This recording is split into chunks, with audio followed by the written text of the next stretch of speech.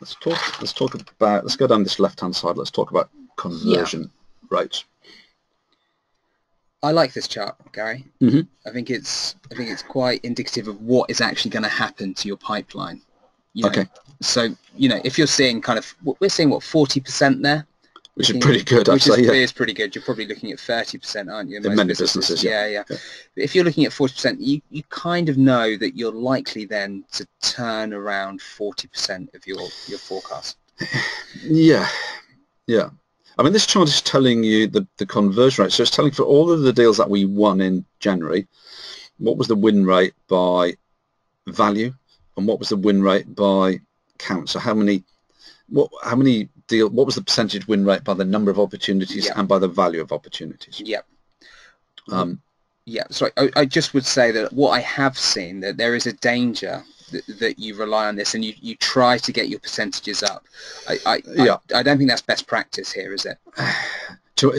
I think it's a chart you have to use judiciously. What I mean by that is that I actually like this chart because it's telling you about your performance. I mean, what happened in November? Our win rate by count was higher than the win rate by amount. We can see that in most other months it was the other way around. I think it's a great chart to drill down on and look at individual salesperson performance and understand win rate over time by salesperson. But here's the warning. The challenge with this chart is that if you overemphasize the importance of conversion rates, what's going to happen? Well, one thing that could happen is salespeople are reluctant to put a deal into the pipeline until they are pretty confident that there is a deal there to be won. Yes, you don't want to look at this as much as you'd like to see it all at 100%. That's not going to be an accurate reflection. Yeah. I mean, I've seen cases where no business in none that I'm aware of, and I win 50, 60, 70, 80% of their deals, but I've seen conversion rates showing that. Well, what that's telling me is that when I look at my pipeline here, my pipeline is inaccurate because it's telling me that they are only putting deals into the pipeline that they're confident there is a deal there to be done. And funny enough, you get the opposite.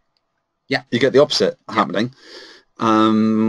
We looked at this, where was it? Here we go. The pipeline by created date. But if I'm overemphasizing the importance of conversion rate, then as a salesperson, I've got little incentive to close out some of these dormant deals that I just know haven't got legs. So again, it's like a lot of things. You know, there's no one chart dominates. No. Use it in the context of your business.